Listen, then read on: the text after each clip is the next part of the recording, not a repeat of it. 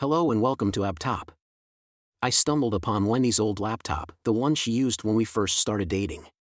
She claimed it had crashed, but when I plugged it in, it seemed fine.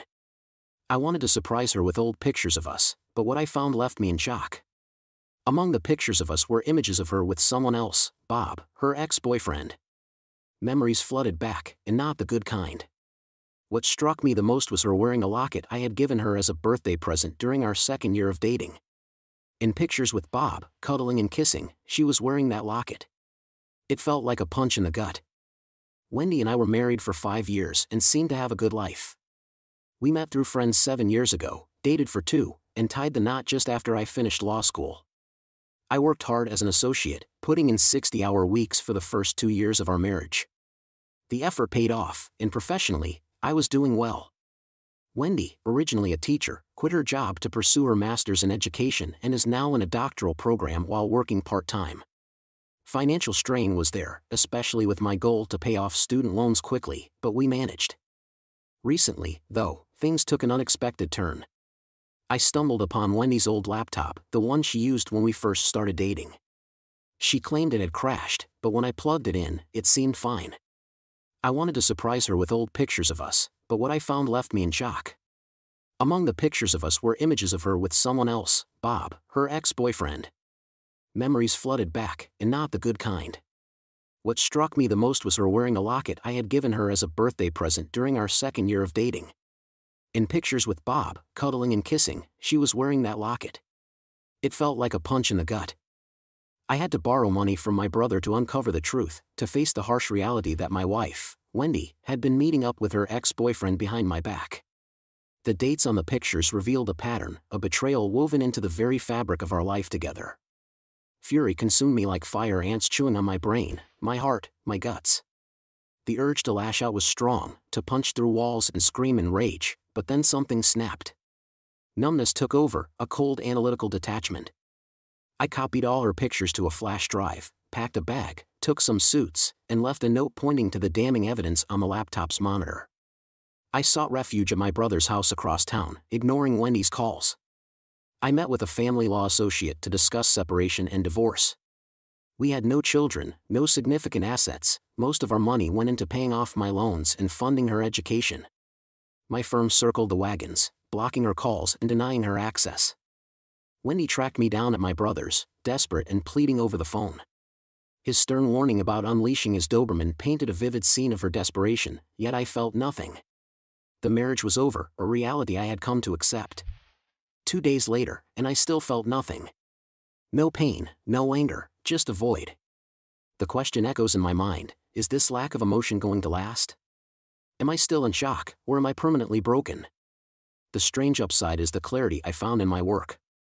My cases seem to have never been clearer, providing an odd contrast to the emotional fog surrounding my personal life. In the midst of this, I'm seriously considering individual counseling. It seems like a necessary step to help me process the whirlwind of emotions and confusion that comes with discovering betrayal in a marriage.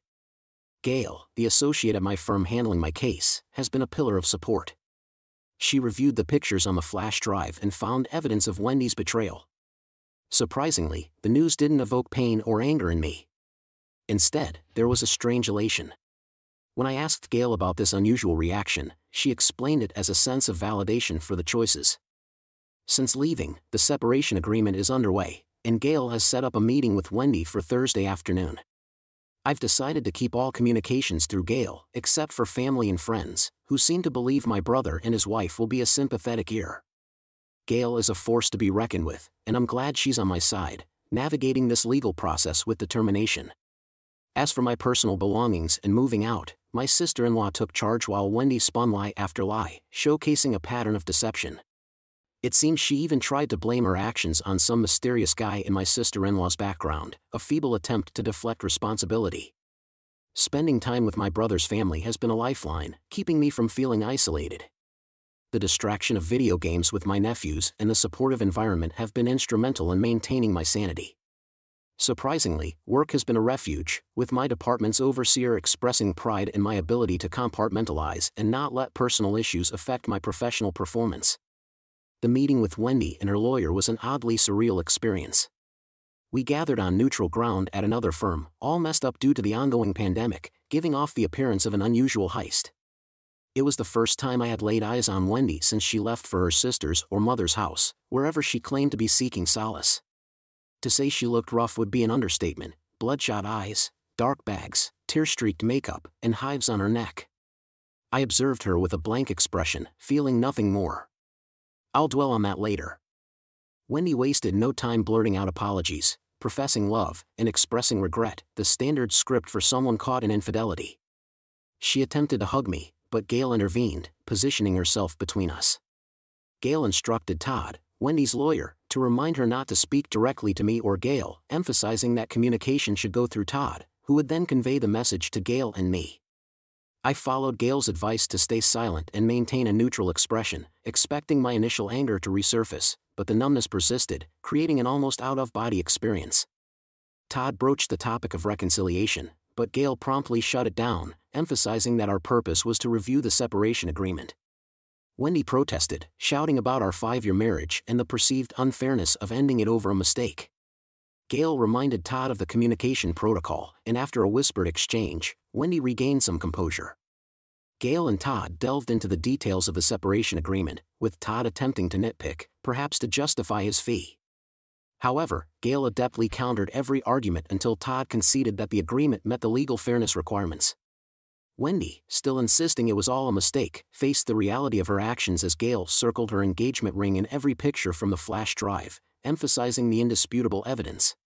As discussions progressed, timelines for the settlement agreement and other matters were addressed.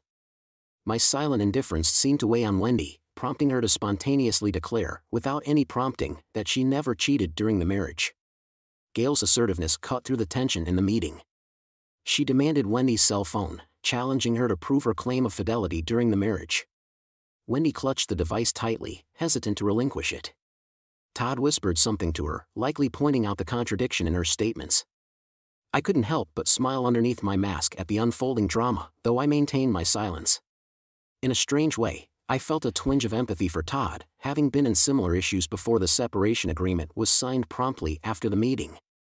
Surprisingly, the division of our hometown payment savings account was agreed upon, a tactical move on my part to expedite the process. Wendy would now bear the responsibility of paying rent and utilities, juggling those costs with her ongoing educational expenses. Despite her perception that this was a win, strategically, it eliminated our one significant asset, making the divorce proceedings smoother. Gail moved swiftly to prepare a petition for an uncontested divorce, sparing us from the ordeal of court appearances. Some good news emerged: our marriage didn't quite make it to the 5-year mark.